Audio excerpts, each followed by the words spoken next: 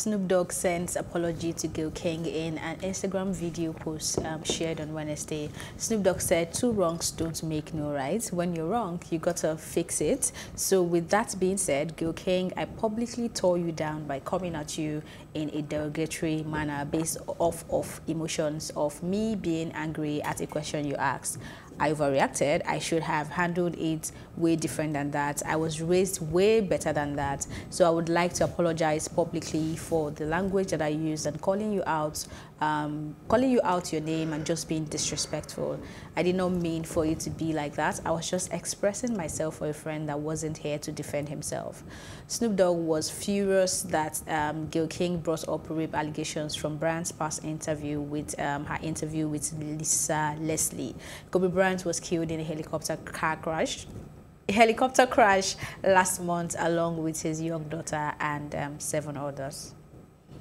Right. So I think Snoop Dogg is just being a bigger man, and like you said, two wrongs don't make a right. And at the end of the day, 50 Cent said the right thing, that for those that would ignore the message and pick the words, he used a lot of foul words when he was addressing this, but there's absolute truth in everything Snoop Dogg said and everything he was trying to address, because Gayle King was trying to bring down the legacy of a man that was great and isn't there. Okay, I see Omar is already getting, you know, when she has this conjuring moves, but before she starts her analysis, let's take a look at the video.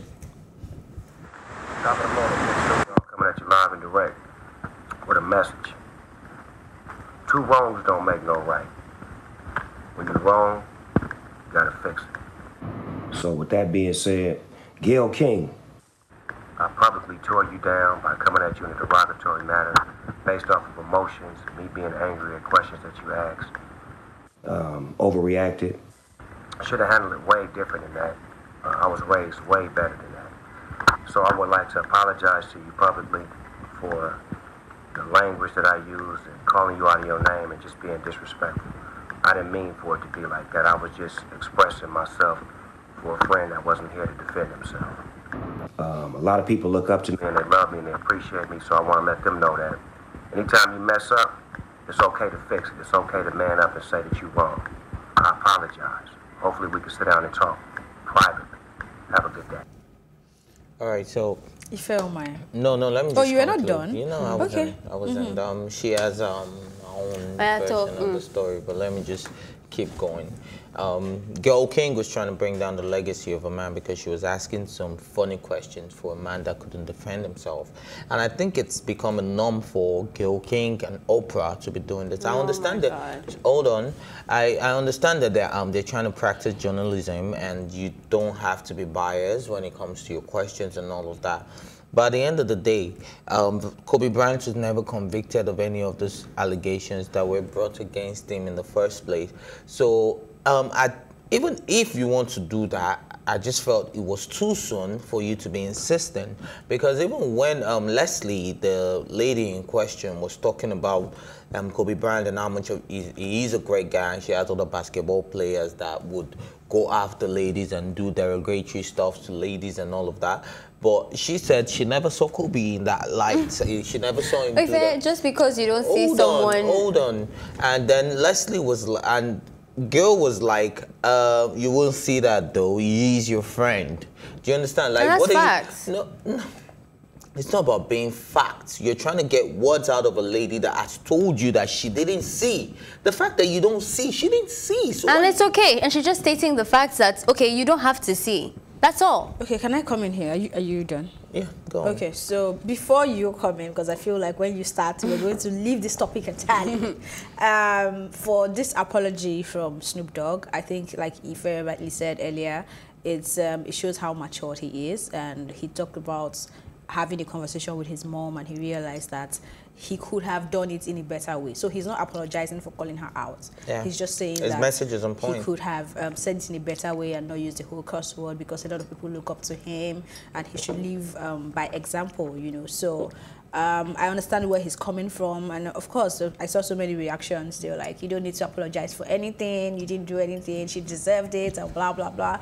But this is a man who has lived so many decades, and he's telling you, "You know what? I did it the wrong way. I could have put my message across without calling her out of her name or using any derogatory terms on her." So, I appreciate that he's doing this. And he said one thing: when you know you've done something wrong, it is your responsibility to apologize and fix up. I think a lot of black men especially can take cues from that. There's many men, not even half the size of Snoop Dogg, that haven't achieved much.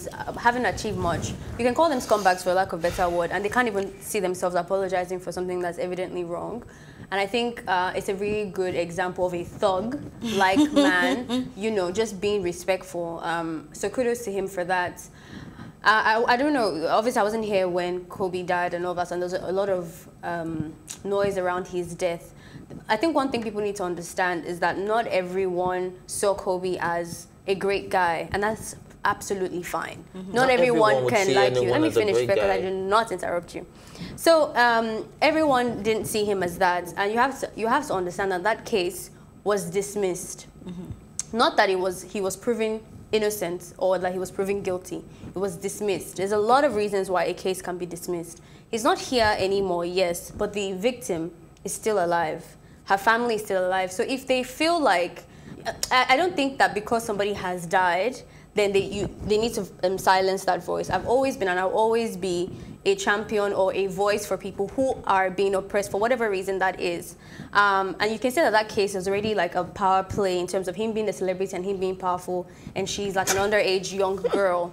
So I think that people are allowed to have that. As a journalist, someone that is not biased, it is okay to ask that question, because as soon as he died, there was a lot of people coming out. It wasn't just Gayle. A lot of people coming out to say that. You know, rest in peace. But you cannot say it's sensitive. What about the victims? I think the smartest thing for Gayle, for me, would have been for her not to even say anything at all. But that she did say, I don't think it's wrong. I just think I cannot imagine that she wouldn't know that this type of backlash would be there. And then she also responded, which we didn't talk about, and gave her perspective as well. And she also made it clear to people that it wasn't that she wanted to diminish his legacy. It is part of his legacy. She did not bring something up that's a lie.